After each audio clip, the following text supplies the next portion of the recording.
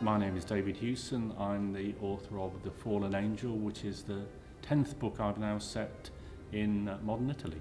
The Fallen Angel is a kind of modern crime story set in today's Rome, but very much with historical antecedents. And like all of my books, it's set in a very specific part of Rome. In this case, it's set in the ghetto, which is a tiny area right in the heart of Rome that actually not many tourists go to, but is full of lots and lots of interesting stories.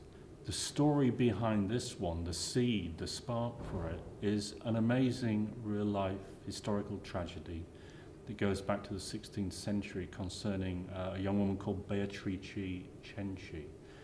Now, Beatrice was the daughter of an aristocratic family who owned most of the ghetto.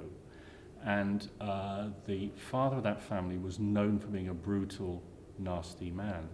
One day the father is found dead outside his castle in the countryside. It looks like an accident, but actually it turns out it isn't.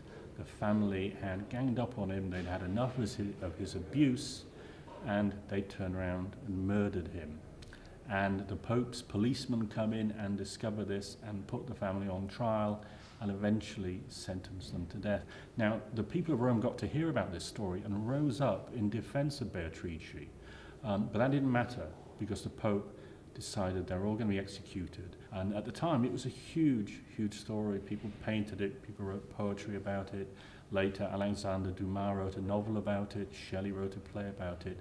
And Beatrice became this icon for virtue standing up against brutality, and still is for the Romans today.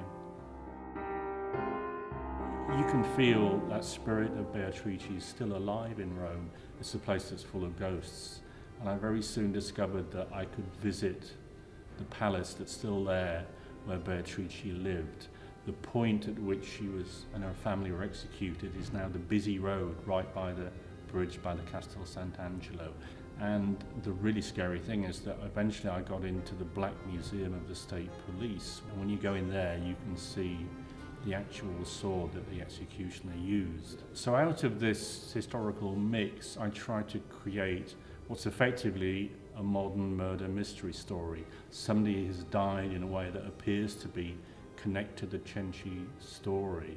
There is a young woman who appears to be very much like Beatrice Cenci, and my team of detectives have to unravel this quite dark family tragedy that's happening in the modern day that seems to mirror something that happened 500 years ago. It's a mix of ancient and modern that I think really reflects how Rome is today.